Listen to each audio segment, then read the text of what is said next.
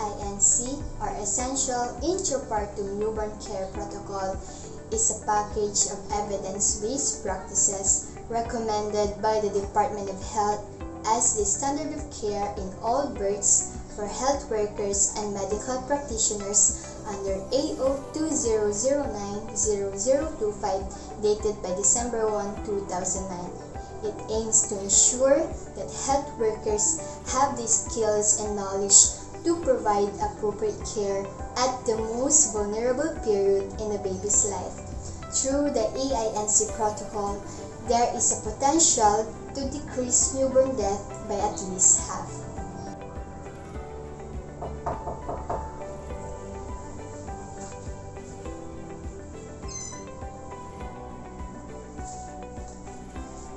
Good morning, Ma'am. I am Angelica, your student nurse for today. I am here to help and guide you before the delivery of your baby. So, how are you feeling right now? Okay. Ma'am, so your cervix is not yet fully dilated. It is only 8 centimeters. So, while waiting, just relax and calm down. And please, do not drink or eat any kind of food before your delivery. Thank you. Take note that it is not advisable for the pregnant mother to eat or drink any kind of food because she will just excrete it during her delivery. In preparation for the delivery, first is to check for room temperature. It should be 25 to 28 degrees Celsius and free of air drops. So I'm going to use a piece of paper. If this paper directly fell into the ground, it means that the room is free of air drops. But if it fell in the other way, it means that we need to check and close all the windows and door. So let's see and check. So the paper fell directly into the ground. So we achieved the desired room temperature and is free of air drops. Next is we are going to check if the mother is comfortable with her semi-upright position. Ma'am, are you comfortable with your position right now? Thank you, Ma'am.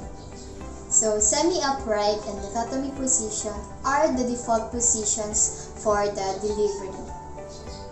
We are going to remove all the jewelries.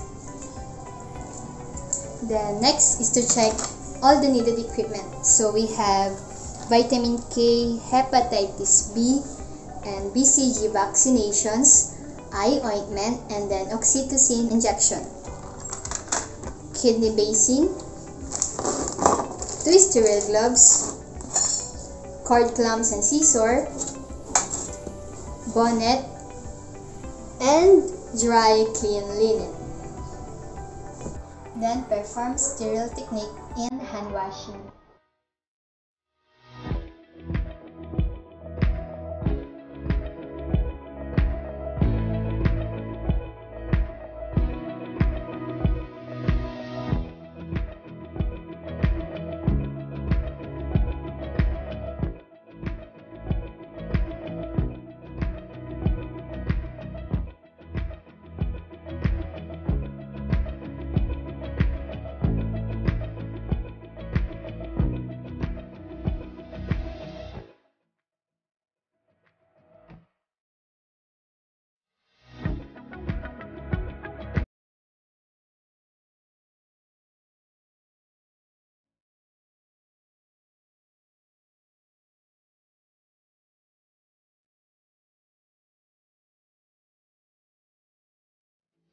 At the time of delivery, encourage the mother to push. Mom, relax. Inhale, exhale, then push. Inhale, exhale, then push. 1, 2, 3, push. 1, 2, 3, push. Rub a dry clean linen across the mother's abdomen and arm in preparation for the drying of the baby. Then apply perineal support and control in delivering of the baby's head. Mom, 1, 2, 3, push! 1, 2, 3, push! Then call out the time of birth. Baby boy out, 12:30 p.m. For 30 seconds, Thoroughly dry the baby. Wipe the eyes, face, head, trunk, arms and legs.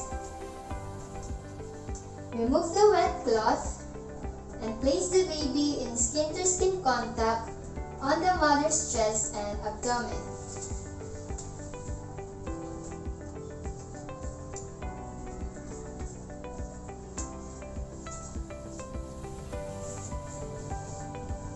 Then cover the baby with the dry clean linen and bonnet.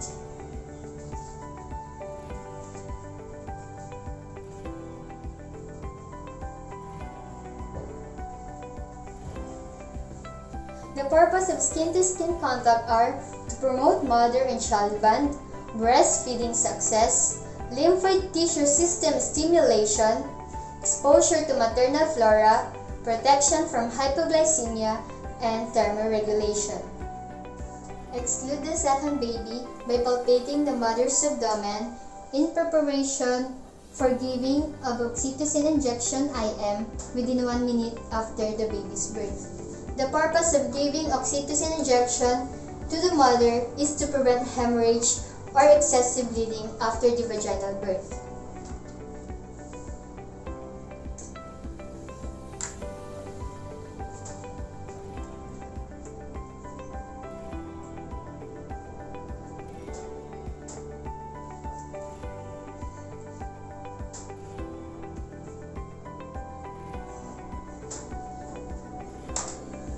For the cord care, remove the first set of gloves.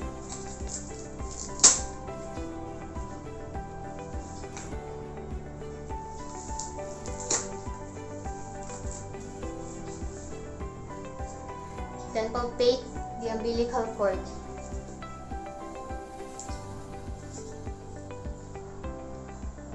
After the pulsation has stopped, clamp the cord using plastic cord clamp at 2 cm from the umbilical base.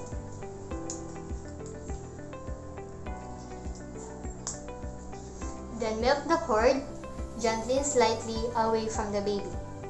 Squeezing the blood along the umbilical cord can boost the baby's blood volume, and this may improve the baby's health. Then clamp again at 5 cm from the base. Then cut the umbilical cord just near the first clamp.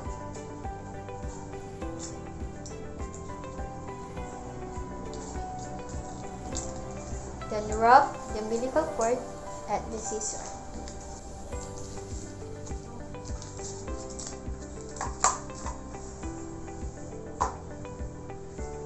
Perform the remaining steps of the active management for the next stage of labor.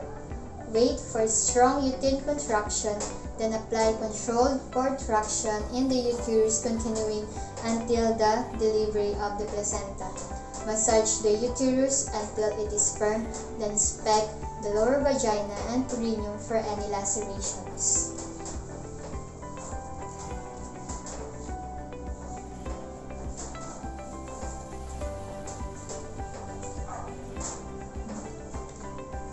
After the placenta has been delivered, examine and check if it is complete or if it has any abnormalities.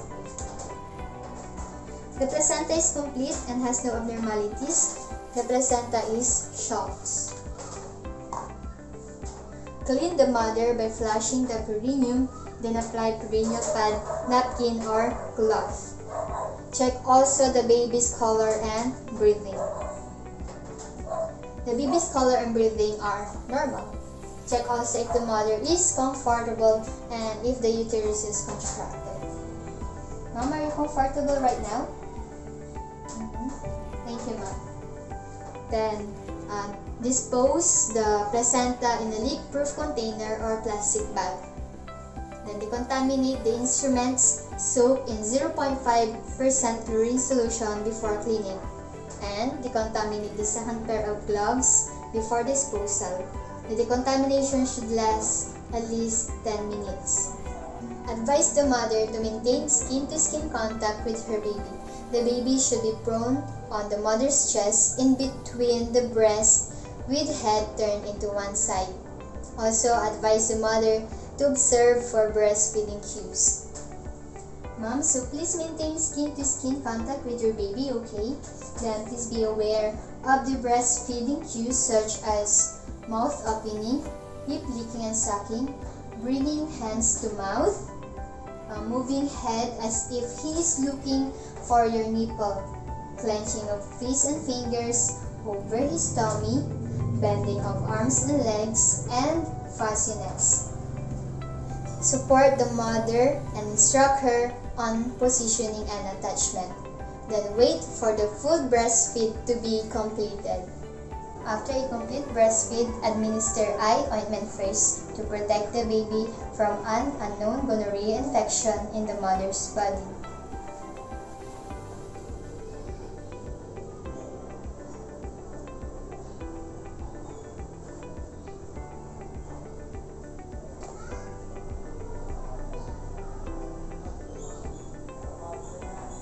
The next is thorough physical examination.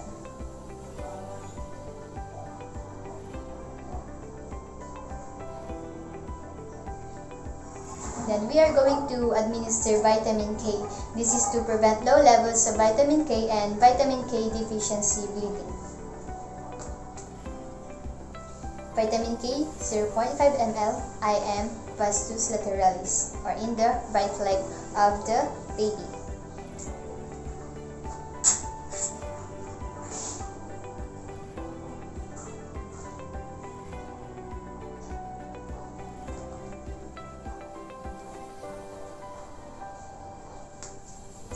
The next is hepatitis B vaccination.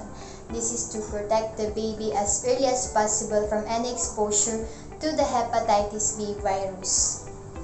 Hepatitis B vaccination 0.5 ml IM vastus lateralis, but in the left leg.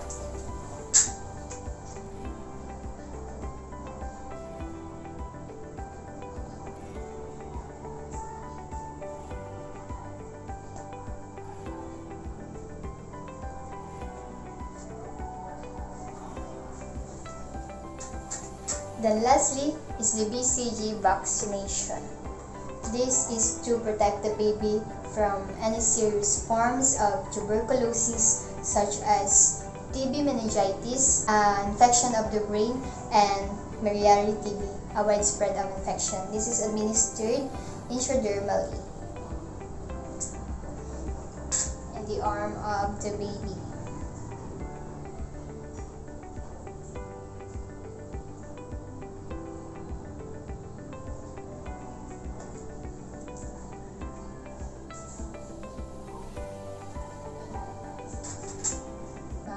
I advise to bath your baby after 6 hours because delayed bathing provides more initial skin-to-skin contact between you and your baby. And early washing hinders crawling reflex. It can also lead to hypothermia, which means that the body temperature of your baby drops below normal. It can also lead to infection, defect, acidosis, or brain hemorrhage. And whenever your baby wants to breastfeed, just breastfeed him. Okay, ma'am? Thank you, ma'am. In the first hour, check the baby's breathing and color, check the mother's vital signs, and massage uterus every 15 minutes.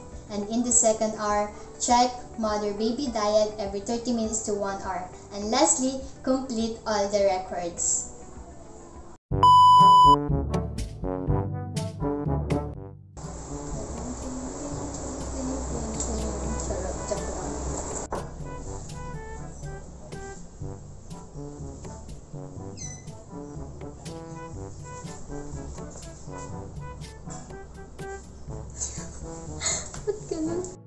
Take note that it is not advisable for the pregnant mother. In preparation for the delivery. Tama naman. So we are going to remove. Sige, tahol. ako. Nahuhulog. So, we are going to remove all the Ba't ang haggard ko na? Hepatitis B and BCG vaccinations, eye ointment, and then oxytocin.